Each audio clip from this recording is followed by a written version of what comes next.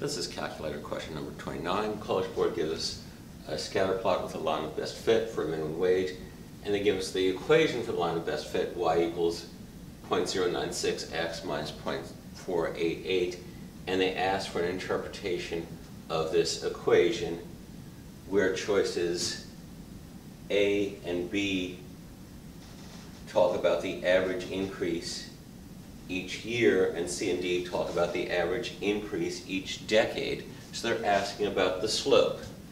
The slope in this equation is 0.096, where our variable x is years, not decades.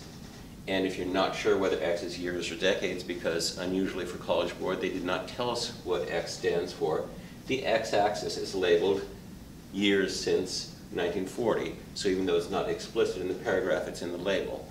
Also, if you put in x equals 7, that will give you basically 0.7 minus 0.5 is about 0.2 for minimum wage, when the actual minimum wage is just below 6. If you put in x equals 70, that will give you basically 7 minus 0.5 is about 6.5, which is pretty close.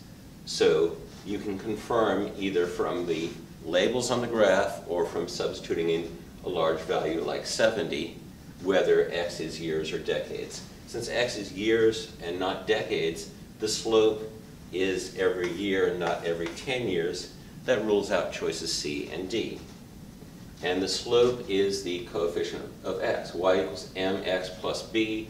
M is 0.096 and m is the slope. So the correct answer is A and not B.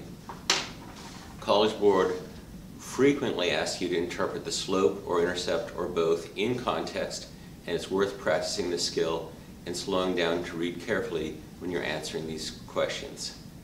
Come back soon for my next video. With math, there's always more.